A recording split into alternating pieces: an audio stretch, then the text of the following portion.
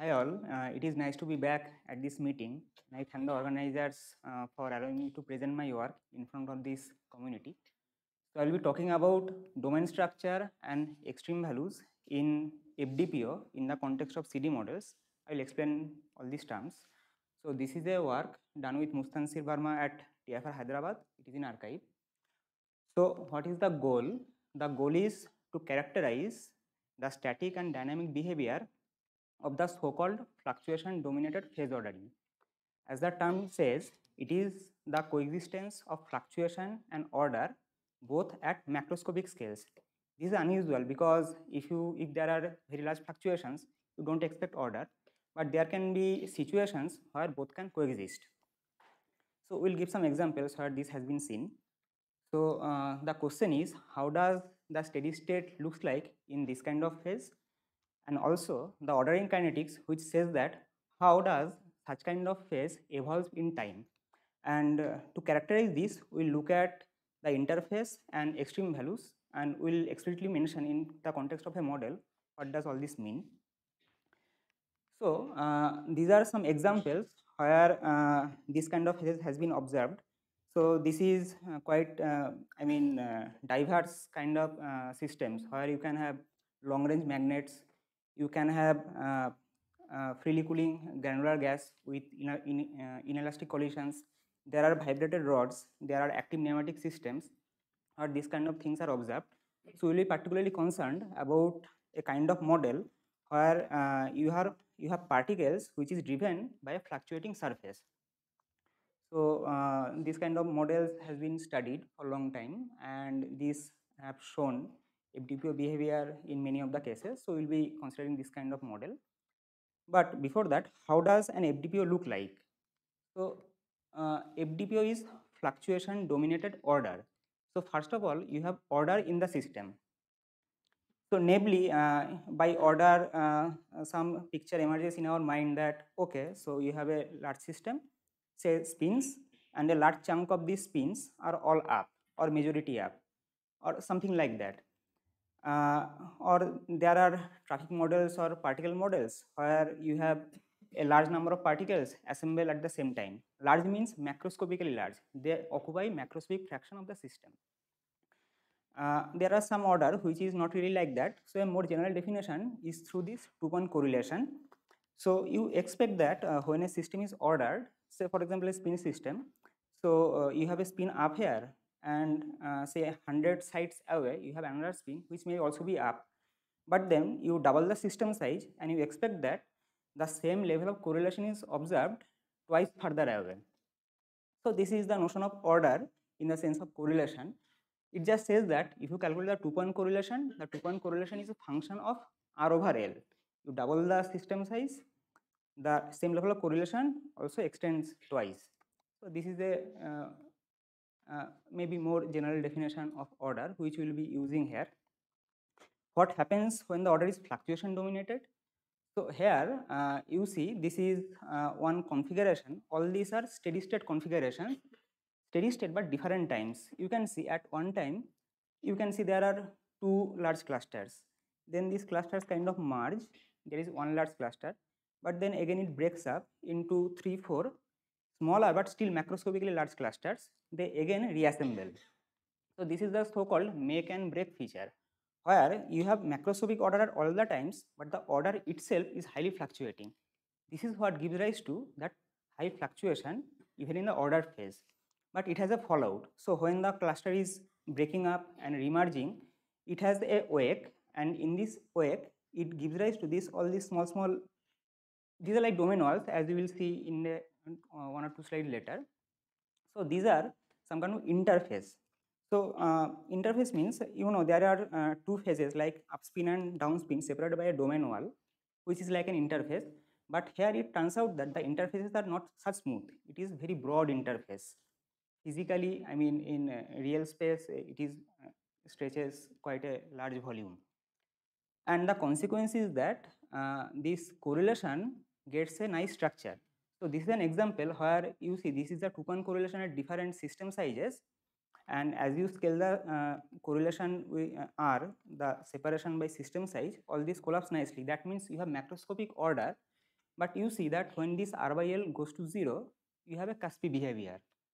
So this is the so-called violation of Porod law. Porod law says that when you have two phases separated by a smooth interface, this should be linear. But here, instead of linear, there is a exponent alpha, as this ratio tends to 0, and alpha is less than 1, which signifies that you have a broad interface. The question is, how do you really characterize this kind of phase? Now you just see that there can be several clusters, and in fact in a thermodynamic limit you can have infinite number of macroscopic clusters. So in principle you have to have infinite number of order parameters. So one question is, can we reduce the number of order parameters or number of quantities to characterize this? This question we address in the context of the coarse grain depth models, the CD models. So this is a model defined through an interface. So it is like there is a flat interface, you sprinkle particles, now you allow the interface to roughen, it develops a structure and the particles just follow into it and the particle clusters form. Now for simplicity we just define a reference height and all the surface points below the reference height is assigned a spin -1, above it is assigned a spin +1, and these are two realizations of the upspin and downspin domains. These are two different spin domains, and you can see that there are many large domains separated by interfaces, but you can also have large domains and there can be a very large interface also. So this is the nature of FDPO. There is large interface, large domains together, and instead of following each domain, instead of following the large number of domains, what we ask that, okay, let us follow one large cluster, the macroscopic one, and also somehow characterize the interface structure. How to do that? How to characterize the interface structure? Let us just count the number of domain walls and see if can give it some useful information. It turns out that the number of domain walls in the CD models has this nice structure. The distribution of the number is grows as square root L. So the first moment, the average number is square root L, the fluctuation is also square root L, and the higher cumulants are also grows as square root L. Now why this number is important? So you imagine that if the domain walls, you have a system of size 100 and square root L means 10, so you can put the domain walls 10 sides apart more or less, but then averages will be of the order square root L, but the fluctuation will be small, so it is sharp. But whenever you have large fluctuation, that means the domain walls, they are spread in a non-uniform manner, and then there are other cumulants. So if you have an information about the number of domain walls, that information also tells how the domain walls are actually distributed. 2 plus 2 more. Okay. So so this information about the domain walls, number of domain walls, also gives some insight into the domain wall structure. Then we also say that this is the domain wall, or how does the order looks like. So we look at the largest cluster in the system, and it turns out that in this kind of system, the average cluster size is a bad quantity to characterize order. But you have to look at the macroscopic clusters, and the largest one of them is also macroscopic, as you expect, but the fluctuation is also macroscopic. So it is not that only you have many clusters which gives you macroscopic fluctuation, but only the largest cluster that is fluctuating a lot, and that alone can give rise to the fluctuation in the order parameter in a sense. So we say that in the steady state at least, the macroscopic cluster and the number of clusters or number of domain walls can give you a characterization of the FDPO, the fluctuation dominated phases. So another point comes that, okay, how does we distinguish FDPO in terms of these two quantities? So for this we have generalized a model. We assign a fugacity to number of clusters, and we found that there is a phase transition from a ordered to disordered phase, and FDPO appears at a critical point, and it turns out that this critical point is also a mixed order phase transition happens at that point, and this quantity L max by L and S by L, this shows a jump.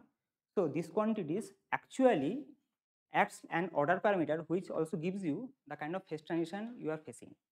So more on that later. So if I have time, I will tell. But yeah, just to skim through how does these quantities behave while coarsening, it turns out that in the coarsening, it means that the order is emerging from a uniform initial condition.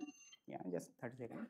Uniform initial condition, you have the order emerging in a different, in an increasing length scale, and the length scale is typically some power law of time. However, in case of the CD models and maybe generically for FDPO, there are important correction terms which is observed through the correlation, and it turns out that there are some local steady state and subsystem level independent assumption that has been taken, and the consequence is the number of domain walls, the variance of it is constant in time. It is fluctuating but constant in time, and it turns out that the maximum cluster size has a logarithmic term in a leading order, and it is observed in simulation. So this is the largest domain size with time. So we try to attempt a simple power law scaling. It does not work, but you take into account the logarithms and it works nicely. So this is how these quantities behave in time. So the temporal and steady state characterization can be done through these two quantities that we believe. And in fact, there are several models in which extended spatial order has been studied, and these two quantities taken together can kind of distinguish different phases. So a question is how far we can extend this thing. So this is what, and this is a summary. That's all.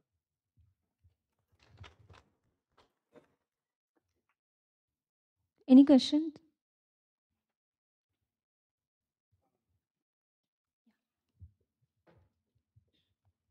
So, Arghya, this logarithmic correction, is it true for any type of phase transition, or is it applicable only for the FDPO?